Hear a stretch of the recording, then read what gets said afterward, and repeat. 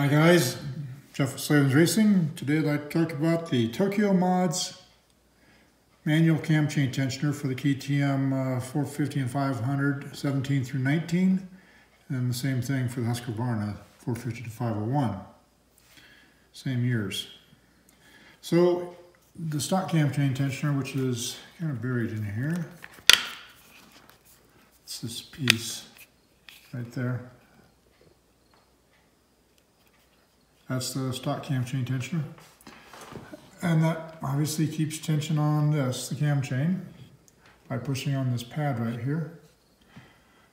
And I'm really tired of this thing having a ticking sound. So it's not a real loud sound, but it's tick, tick, tick, tick.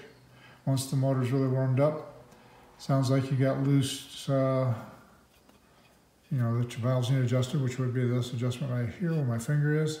But the valve adjustment on this bike is totally within spec. The thing still has that noise. It's kind of annoying, so I'm going to change it out to this Tokyo Mods cam chain tensioner. And that should get rid of the noise. So the first thing you have to do is remove the seat and the tank and then the valve cover. Valve cover being the cover that sits right here. It's held on 4 bolts. If you can't make it that far, if you're struggling to get to there, stop. Take it to a seasoned mechanic. Get some help. And I don't really recommend this job for a total beginner guy trying to do his home tuning. Give it a shot if you want, but not my recommendation.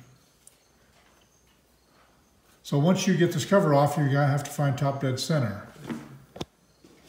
So you could do it the factory way, and that is pull off the ignition cover, which means you have to drain the oil, and put a wrench on the end of the crankshaft and rotate the motor.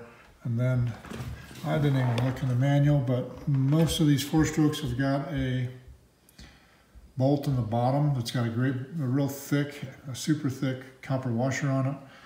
And that's where there's a locating detent right there where that bolt is. I don't think you really need to go to that extent, so I just did this the easiest way possible. I removed the spark plug. That just takes a 14mm deep well socket. And then my bike has an automatic clutch. You can see the Recluse master cylinder right there.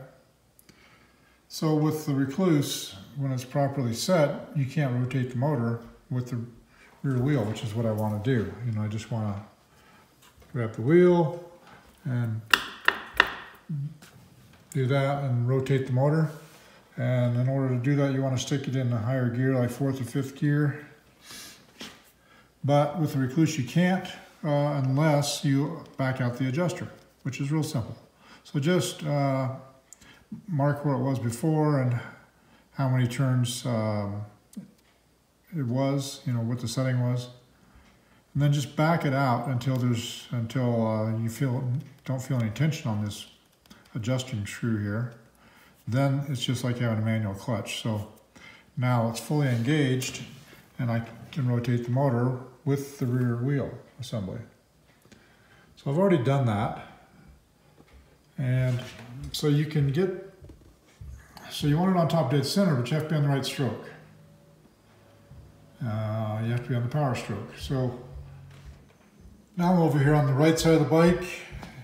Spark plug is out. I've just got a probe here that I've stuck down inside the spark plug hole.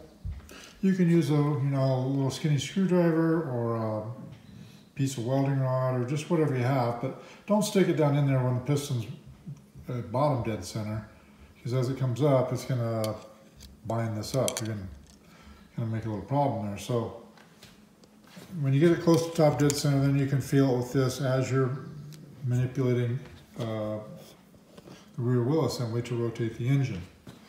And when you have it on top dead center, the cam lobes, which are, there you go, you can see it right down in there. Kind of hard to see, but you want the base circle of the cam lobe up. So the bottom of the cam, basically, it's called the base circle. It's just the big round part, big round part of the bottom of the cam. You want that up. Now the instructions are wrong on that. The instructions say the cam should be pointing, cam lobe should be up. They made a simple mistake there. I'll call them and mention it to them and they'll get it corrected. But the base circle has to be up because you don't want any tension. It's just like when you're adjusting the valves. You want the base circle up so that there's no tension on the rocker arms. So now when you grab the rocker arm right here where my fingers are, you should be able to move them up and down. You can hear that noise. That means that there's free play. You do that on both rocker arms. So at that point, there's no tension to speak of. I mean, a reduced amount of tension on the cam chain tensioner. So that's where it needs to be positioned before you take the old tensioner out. So I'll move back over here real quick. Sorry, I do most of these videos by myself. My wife helps on some. I don't like to bug her too often. So I've already taken the old one out. This is what the old tensioner looks like. It's just held in with 2 bolts. Just takes like a long 6mm socket is what I used with a 1/4 inch drive. Real easy to take out, and then I've already put in the new Tokyo Mods cam chain tensioner. And the instructions on it from here are pretty easy. They tell you to screw the bolts part way in, and then let's see, I'm not sure exactly what it told me there, but anyhow, you want a 2mm gap right here. So just get out whatever you have for a measuring device.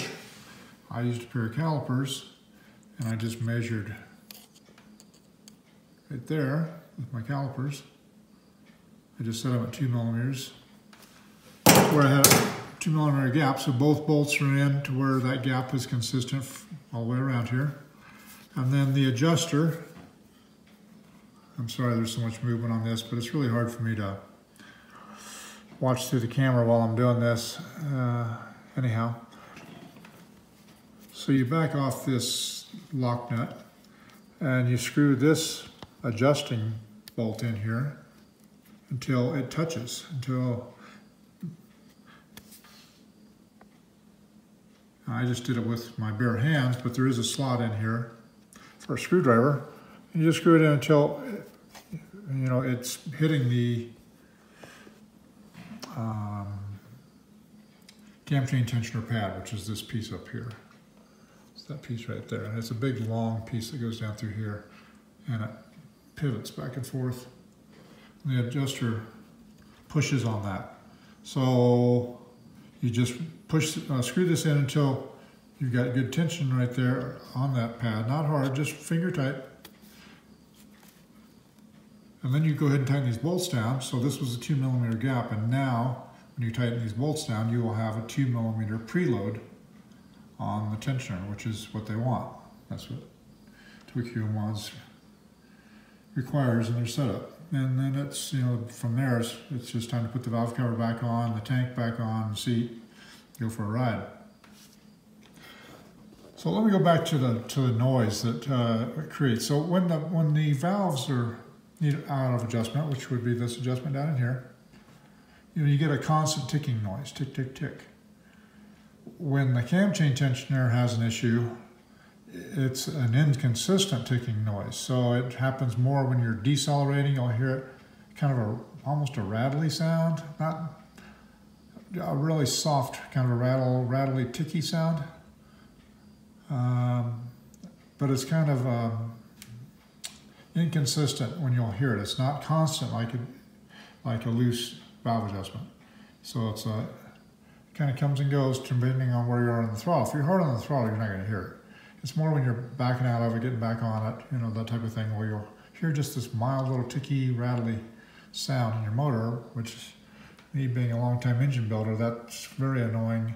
Plus I know the long-term effect of that is, and that means if the cam chain is not tight on the sprocket, so it's going to wear the sprocket out a little sooner, it's going to wear the chain out a little bit sooner. And also the timing is not perfect. The cam timing is not perfect at that point because the chain is sloppy. So that's really all there is to it, guys. If you want to get rid of that noise and make your bike last a little longer, the cam chain and cam sprockets last a little longer and possibly have a little bit better performance, then this is the way to go. It's, I don't know what it costs. They're on our website, slavensracing.com, but I'm sure it's a very fair price point if I remember right. It seems like it was around $90, $100, somewhere in there. And it's all built, machined.